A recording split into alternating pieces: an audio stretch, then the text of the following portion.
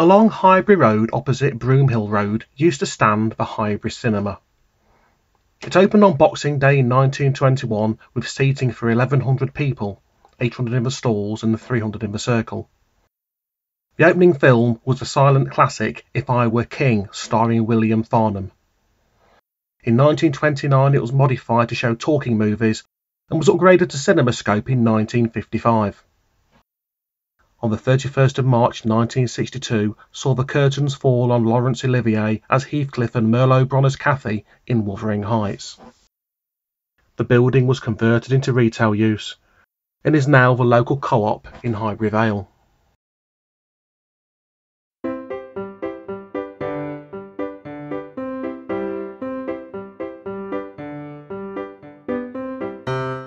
Sited on Main Street in Bulwell, the Picture Palace, built by Edwin Widdowson, was opened on the 11th of December 1911 as a cine variety house.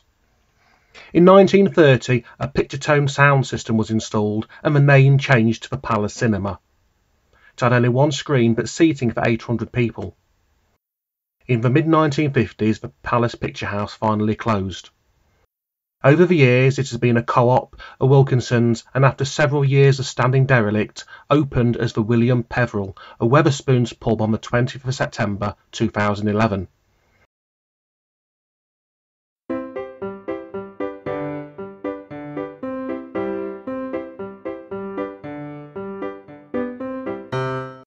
Without a doubt, the most well-remembered of these buildings is the Adelphi Cinema, situated at the bottom of Carey Street.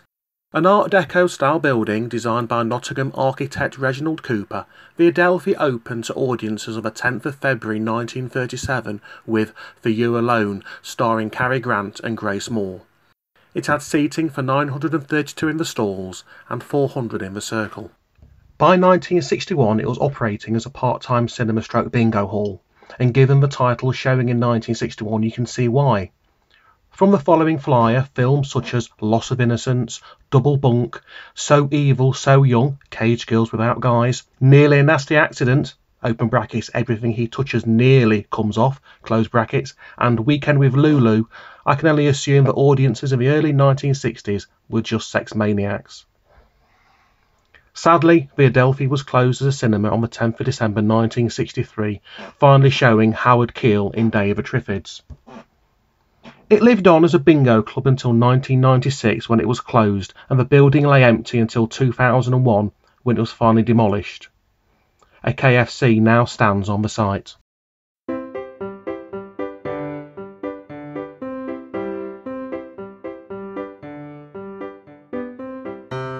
Without a doubt, the Ball Olympia is Bulwell's lost treasure. It's made all the more sad because there are so few pictures of what it looked like surviving. Those that do show a grand building that would be envy of many a town today. The Olympia opened on the 17th of May 1915 with a traditional bill of pictures and variety. Over the years it's been a theatre and a cinema, but spent many years closed to repairs and mining subsidence. Over the last few years of its life, it survived by showing naughty nude shows such as Eve Takes It Off and Nude, Neat and Naughty. The final show was on Saturday the 12th of July 1952. A year later, the building opened as a branch of Woolworths, and before long the exterior was altered and it became another faceless modern building. B&M Bargains now stands on the site of the Ball Olympia.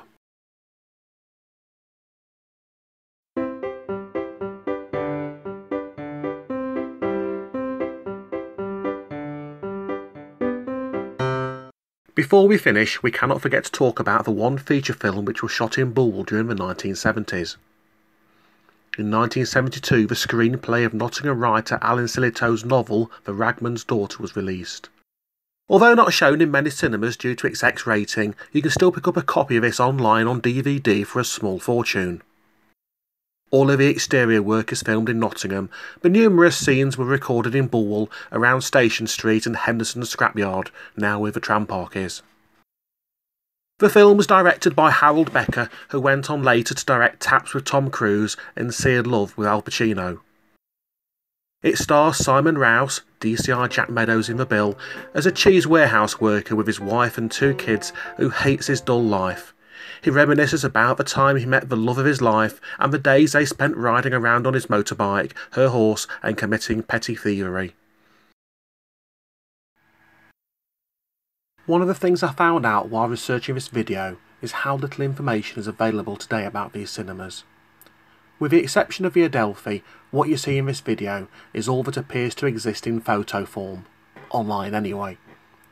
If anyone has any further photos or information, then please contact the Bulwell Photos Facebook page and we'll be happy to arrange to have them scanned and shared online for everyone to enjoy. Finally, I hope everyone has enjoyed this video. If you have, please click like on the Facebook page, subscribe to the YouTube channel, and encourage your friends and family to do the same. It's your appreciation and encouragement that keeps us going.